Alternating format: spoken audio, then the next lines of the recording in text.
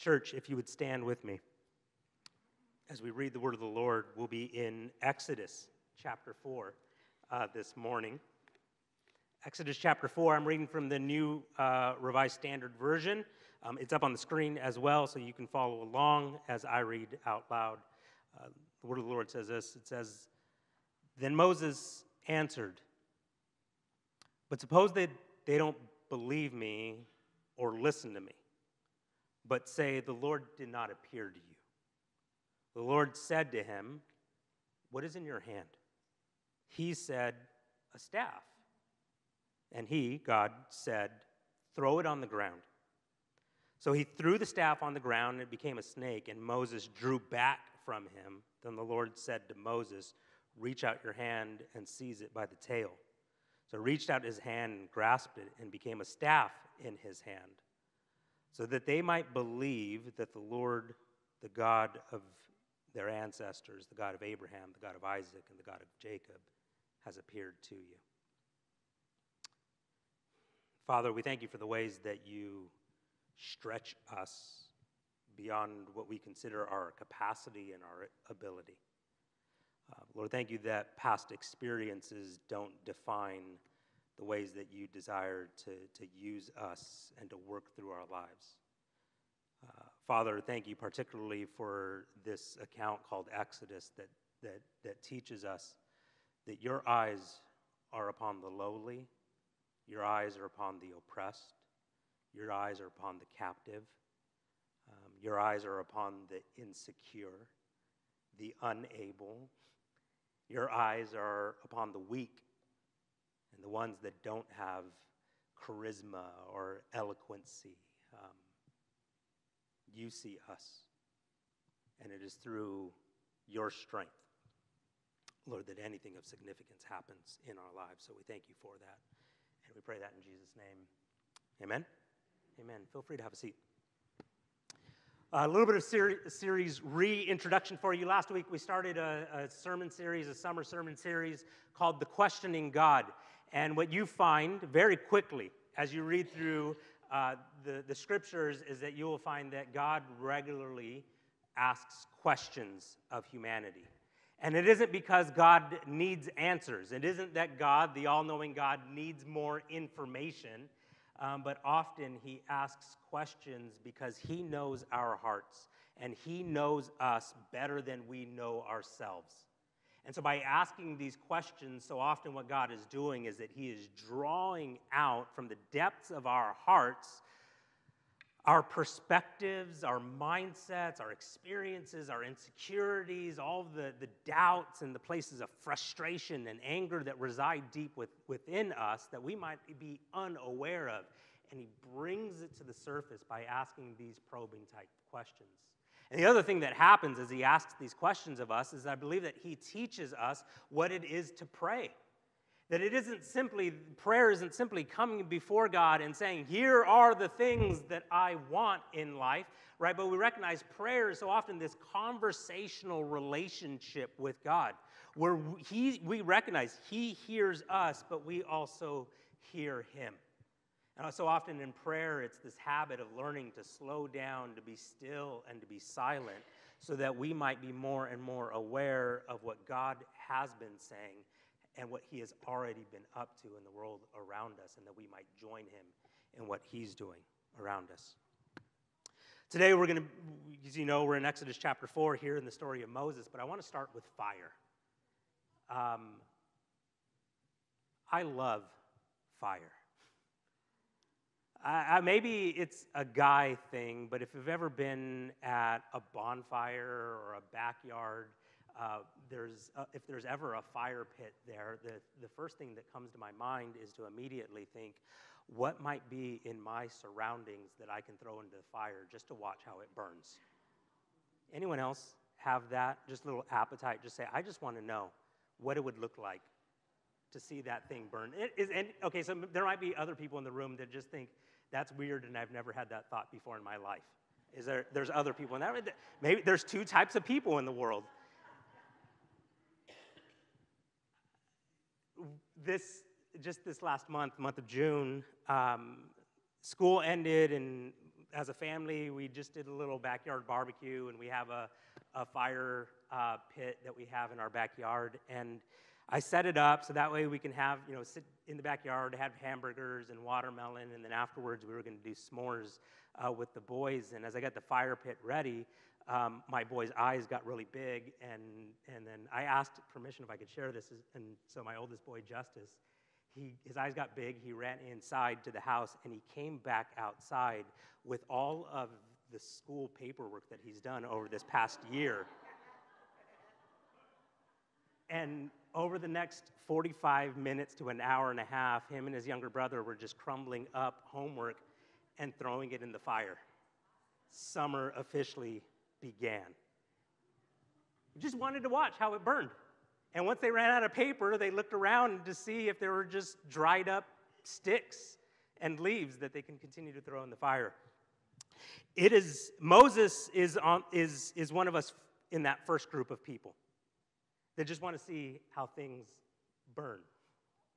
And the reason I say that is, though we read in Exodus chapter 4 this interaction between God and Moses, in Exodus chapter 3, what you find is that while Moses is shepherding a flock of sheep, he's enthralled by a bush. And it's interesting that we've come to call this story the story of the burning bush, because the very purpose of this story is the fact that the bush was not burning. But it was engulfed in fire, but it was not consumed. And it was such a sight that Moses had to just stop everything. He stopped in his tracks, and he continued to go up that mountain to figure out what in the world is going on here. This past week, I listened she's the associate professor of Old Testament theology at Biola University, Dr. Carmen Imes. And she made this connection that I have never been aware of before. And she said it was actually a new revelation that she had as she interacted with more of the Eastern Orthodoxy expressions of Christianity. And she said that historically, the church has seen the burning bush and has made a connection with the Virgin Mary. And actually, you'll see all over, and I'll bring one of the art pictures up on the screen, you'll see that you'll in Eastern Orthodox traditions and across church history, there are regularly these depictions of Mary being like the burning bush. And the connection that was made in this reflection by Dr. Carmen Imes was that Mary, like this bush, is completely engulfed, enveloped in the presence of the Lord. And the mystery for the church is, how do you get that close to the presence of God and not be consumed? That the mystery of it, right? Because maybe right now the gears are turning in your mind as you think through the pages of the Hebrew Scriptures, is that if anyone gets close to the presence of God, they immediately cry out with words like, "Woe is me." And the understanding is, to be that close to God's presence was to mean death. It means that was a place of fear and trepidation. How can you get that close to the presence of God? And so Mary now is this new chapter in human history where the Spirit of God can come fully upon an individual. And then the thought continued by Dr. Carmen Imes is that actually people have looked over this story in the book of Exodus, and they have realized that what God is communicating is that Moses and Israel will be like this burning bush. That they will be enveloped in the presence of God. And after God delivers his people out of bondage and out of their slavery in Egypt, you're going to read over and over again about how God dwells in the camp of Israel, that he will be their God and he will be their people. And so there's kind of three ways that I'll reflect on this for a moment, and then we'll go to that question that God asks of Moses, right? When we think about this, there's this communication that's happening from God to Moses as he looks at this burning bush, in that the presence of God will come upon Moses, and he will, and here's a demonstration of God's power, here's a demonstration of God's protection, and here's a demonstration of God's presence. Here's what I mean by that, just going a little bit further on this, is Moses is stopped in his track because there's a power on display that Moses cannot comprehend. There is something taking place here in this scene, and what God is communicating here, right, is listen.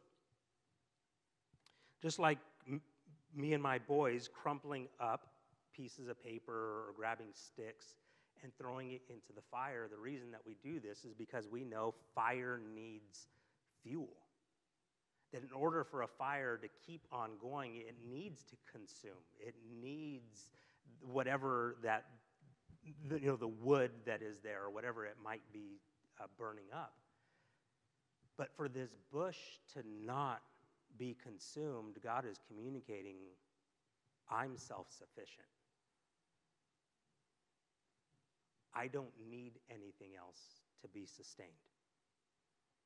I don't need anything else to keep on going. And there's a powerful display of the characteristics of God here as this bush is not burned up. God alone is almighty. God alone is self-sufficient. He doesn't need whatever we think we might need to bring to the table for his works to be accomplished. He alone is all-powerful. The other thing that's being communicated here in this is the Lord's protection. The bush is safe here in this fire. It's not being consumed. And what I want you to just simply hear is this. In his use of the bush, God does not need to destroy or exhaust the bush. And in God's dealing with us, when he works through our lives, he doesn't need to exhaust us or consume us. A lot of times it's the exact opposite. He is the one that sustains and refreshes and restores us. And the other thing that I want you to hear about this is his presence. Is that this bush is enveloped in the presence of the Lord. And the staggering, mind-blowing invitation to Israel is that God will make his home amongst them. And what's the imagery that God uses once he leads people out of Egypt and into the wilderness?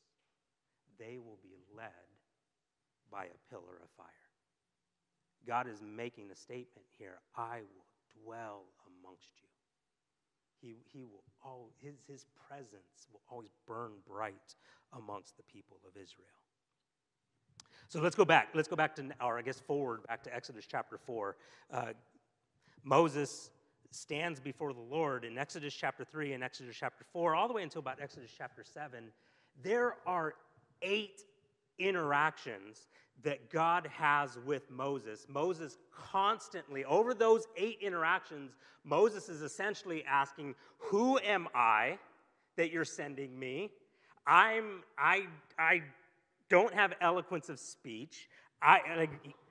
Over 8 times, Moses voices this insecurity, this self-doubt, like, there's no way that I'm the guy that you're choosing to go to Pharaoh, to stand before him, to deliver your people Israel. And God, over those 8 times, is reminding Moses, I am with you, I am with you, I am with you. And in one of those interactions that I want to highlight here is Moses asks, well, what if the people of Israel don't believe that you actually appeared to me? What if the people of Israel don't listen to me? And God asks a question to him. He asks this question, Moses, what's in your hand? Moses is filled with doubt. Moses is filled with anxiousness. Moses is filled with this place of just saying, like, I don't understand how you're calling me. And rather than giving an answer, God asks a question to him. Moses, what are you holding?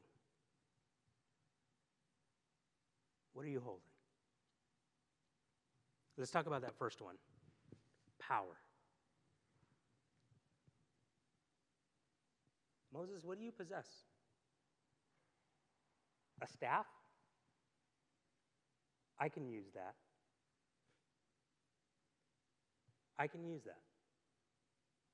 You're a shepherd. You know what it is to lead a flock of sheep. Moses, I don't need much. I can use your vocation. I can use the little bit that you're bringing to the table here. The God of 5 loaves and 2 fishes speaks to Moses and just simply asks, what do you possess? Because my power infused with whatever is in your hand, that's what will make the difference here. Exodus chapter 3 starts with these words. Moses was keeping the flock of his father-in-law Jethro, the priest of Midian. Moses led his flock beyond the wilderness and came to Horeb, the mountain of God. And it's like here in this moment, what God is doing by telling Moses, what's in your hand, it is just immediately reminding Moses, look, you already faithfully led a flock of sheep up to this mountain. And I'm going to use you in that same way to lead people now. And it's this way that God speaks to Moses of just by simply asking, what's in your hand, is saying that I'm going to come alongside what you have already been doing because I have already been working in your life. Look in your hand. I've been already faithfully using you to care for these sheep. I've been already faithfully using you to do a good work. And now I'm just going to use you in a new way. And I'm going to use the little bit that you have to offer. This past week, Larissa and I were chatting about the Sabbath just because she came across this reflection that it was through maybe a podcast or through a book that she was reading. And the conversation that we were having was that for the people of Israel, that the Sabbath day, and actually the day, just days in general, begin at sundown. But in our culture, we think that the day starts when we wake up, right? When we wake up, we say it's the start of a new day. And as she was chatting and reflecting on what she had been listening to, she said there's this subtle difference that takes place in your mind when you think about when the day starts and when the day ends. Because in our mind, we think that the day starts when we wake up and we begin working. And we finish our work, and that's when the day ends, and we go to sleep, and then we commit to the Lord all the things that we've been doing and accomplishing and saying, okay, God, now things are in your hands as I lay myself down to sleep. But if the day starts when the sun is setting, then it's a completely different mindset. What it means is the day begins with the Lord's work. The day begins when He's at work and we're sleeping. And so when we wake up in the morning, the day has already been happening. And when we wake up, we join the Lord in the work that He's already been up to. Completely different approach to things. And so by looking at the staff in his hand, it's this reminder to Moses, listen, I have already been using you. I have already been at work in your lives. I have already been shaping and molding you as a shepherd. What's in your hand? Now you're just going to use that tool in a way that's going to come alongside what I'm already doing in this world. Let's talk about that next one, protection. Moses comes and asks the Lord, what if they don't believe me or listen to me?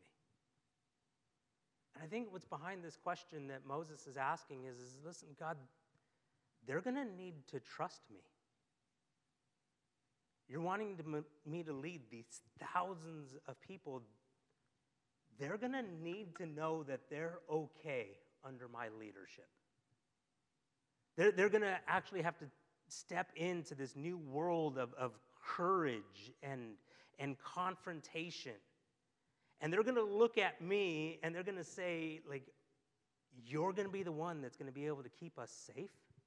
You're going to be able to be the one that keeps us protected. And I think by asking what's in your hand, the Lord is communicating to a shepherd's heart. Look at the staff.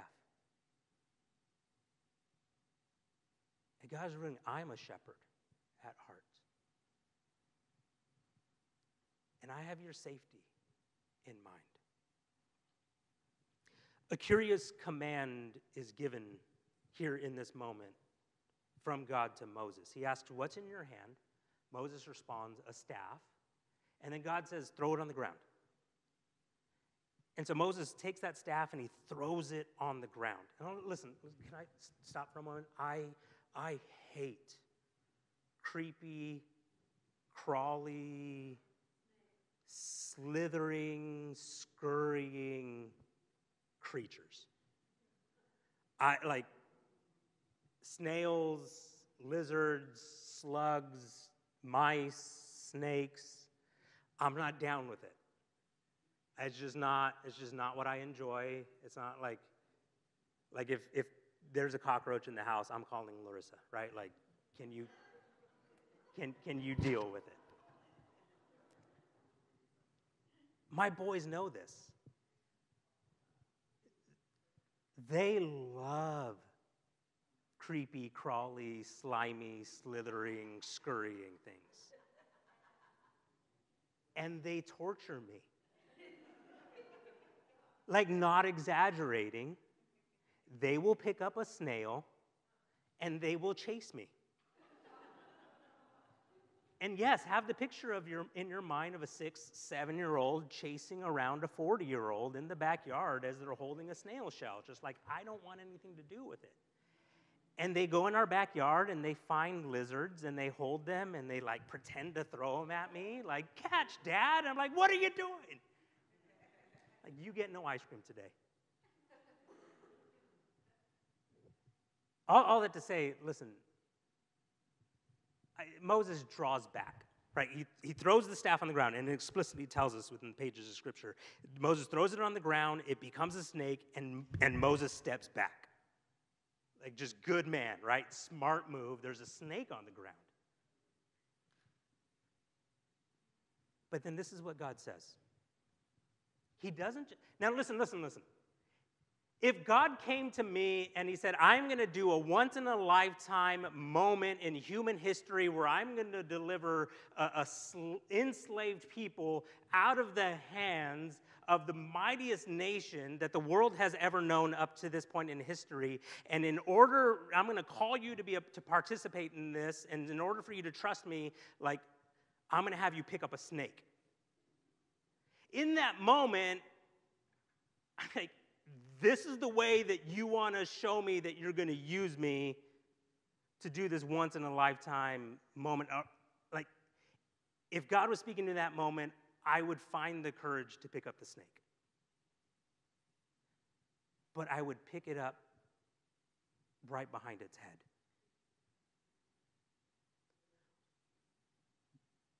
I would not grab the tail by the snake by the end of its tail,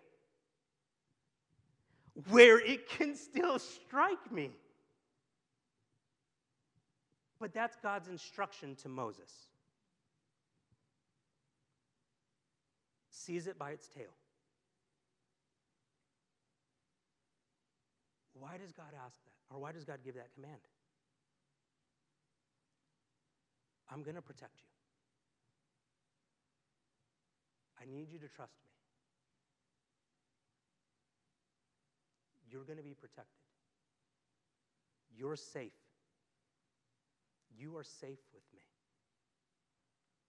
Actually, one of the reflections that people have when they look over the story of the burning bush is that in Exodus chapter 2, one of the very last verses of Exodus chapter 2, it says this. It says, the Israelites groaned under their slavery and they cried out. Out of the slavery, their cry for help rose up to God. God heard their groaning and God remembered his covenant with Abraham, Isaac, and Jacob. God looked upon the Israelites and took notice of them. That's the end of Exodus chapter 2. Then there's the story of the burning bush right there at the front end of Exodus chapter 3. Right after that story, listen to what Scripture says in verse 7 of chapter 3.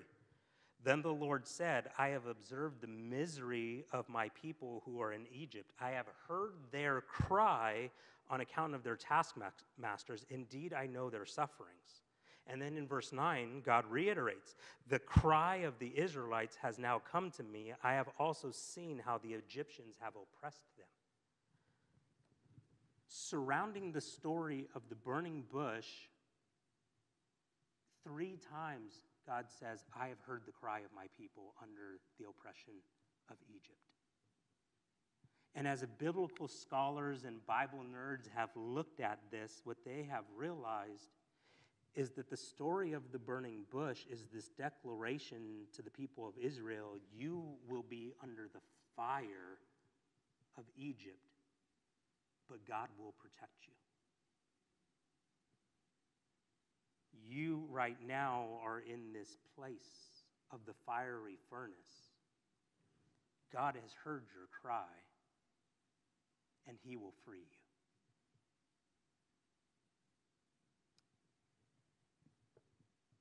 God is speaking to a shepherd's heart and teaching him. I hear the cries of my people, and I will be their deliverance. Not only that, but over the story of the book of Exodus, God's incredible power is going to be thrown at Egypt. And as all of these plagues are happening on Egypt, Israel's still, they're in the land as those plagues are happening, but they're protected. And God is communicating here, like, listen, I will keep my people safe in my hand. You're safe with me. And then let's talk about presence.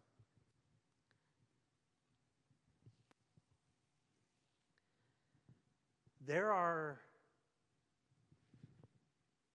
these times in our lives when people have said something to us or about us that has just stuck in our hearts.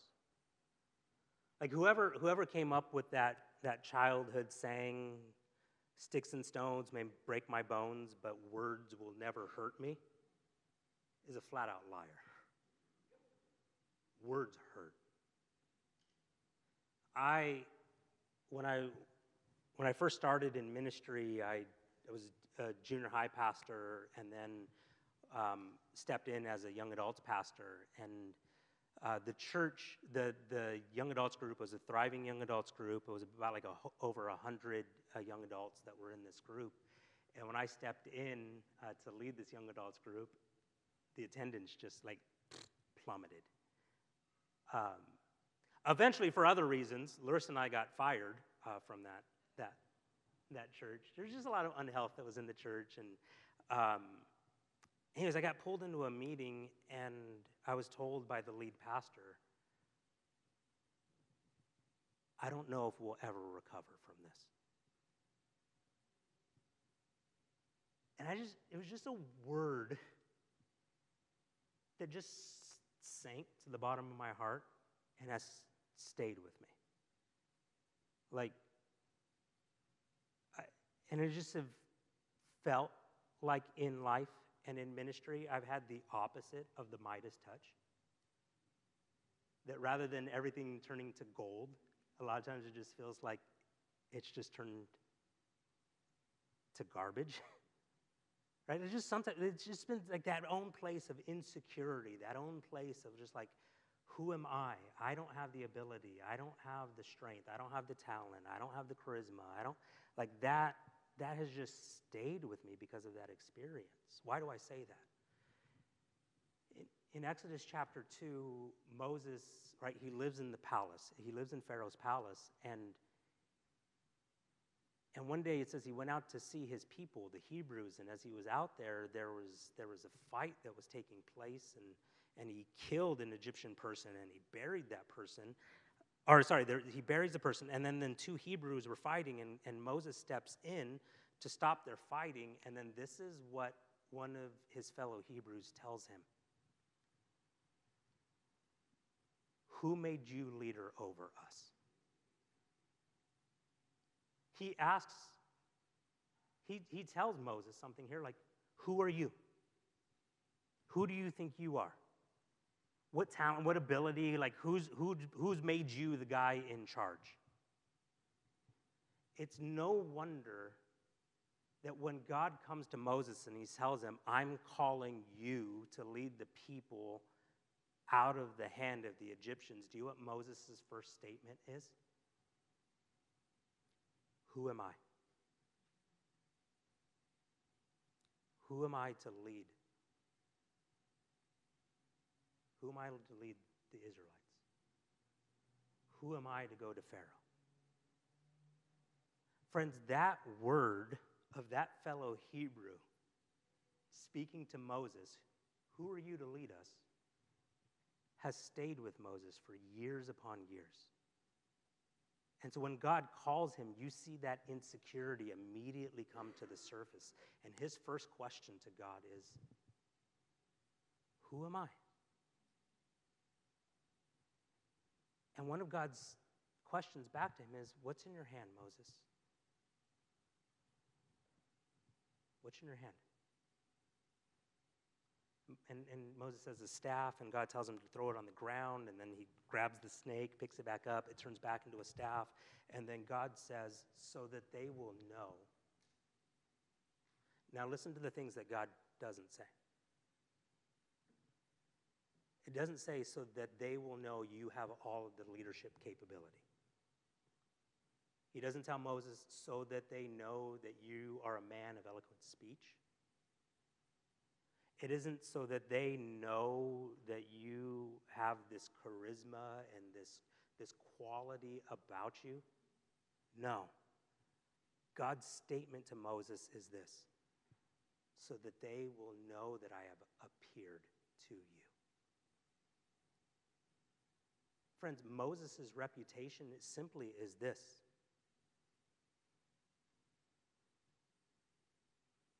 He is a man that knows the name of God. The I am has appeared to him. That's it. And what Moses is known for, when you look over the pages of Scripture, what Moses is known for is he is known as a man that has a friendship with God. Moses, this is what will set you apart. God has made himself known to you. You have relationship with him. His presence is with you.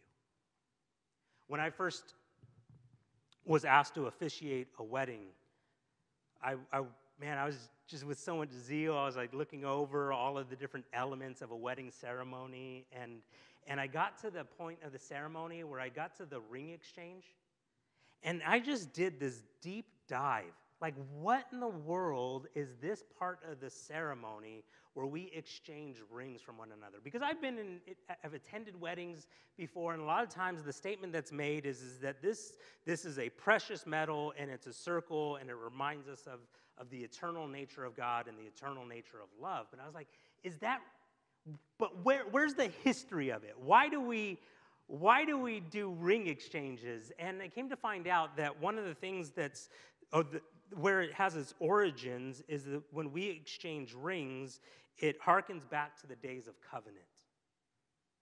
And it harkens back to the days of when the husband or the groom would give the wife a ring, but then he would also hand her a big old pouch of money. We need to bring that back, don't we, women? And it was a way to say, all that my family has, you have. All that is mine is yours. And so when I do wedding ceremonies, when I officiate wedding ceremonies, the one thing that I want people to know, the husband and wife to know, is this: look at your hand. You're in covenant. It is a statement that you're making to one another right now that says, all that I have is yours. All of my power, all of my resources, all of my affection, everything that I have belongs to you.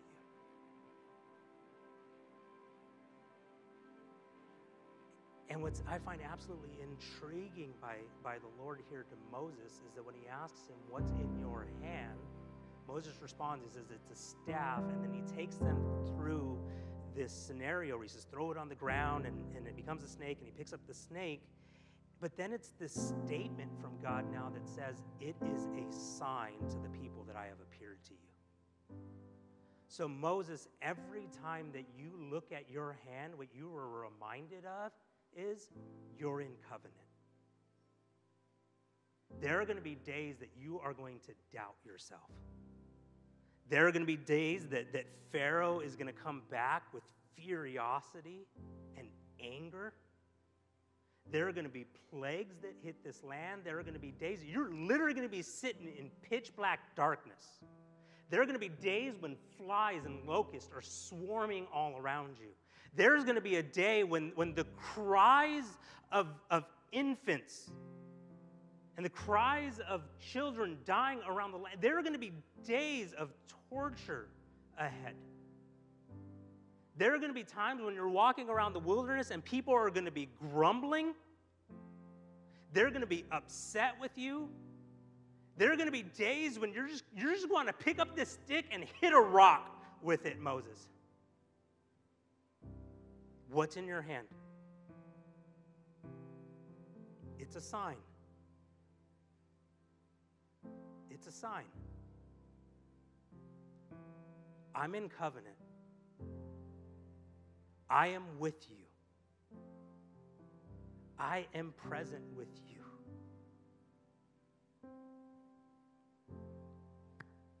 Fast forward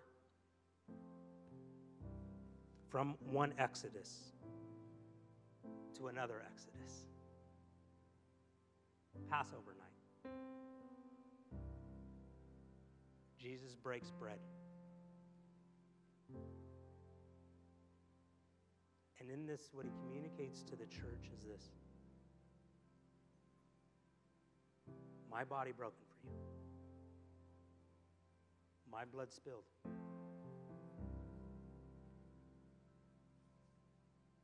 Disciples, friends, what I want you to know from this day forward, we're in covenant together. This is a sign. I am with you. I'm with you. And what I find absolutely incredible, and what I often point out in wedding ceremonies, is this. After Jesus' resurrection, there's a man named Thomas, and he comes up to Jesus, or Jesus appears to Thomas, and what Jesus tells him is this: look at my hands. Do you see the scars?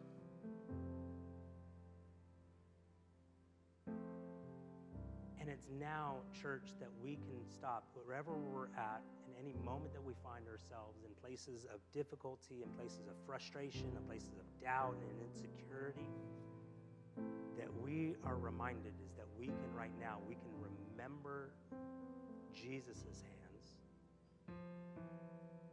and it is a statement to us, a covenant sealed in his blood, a promise given by him to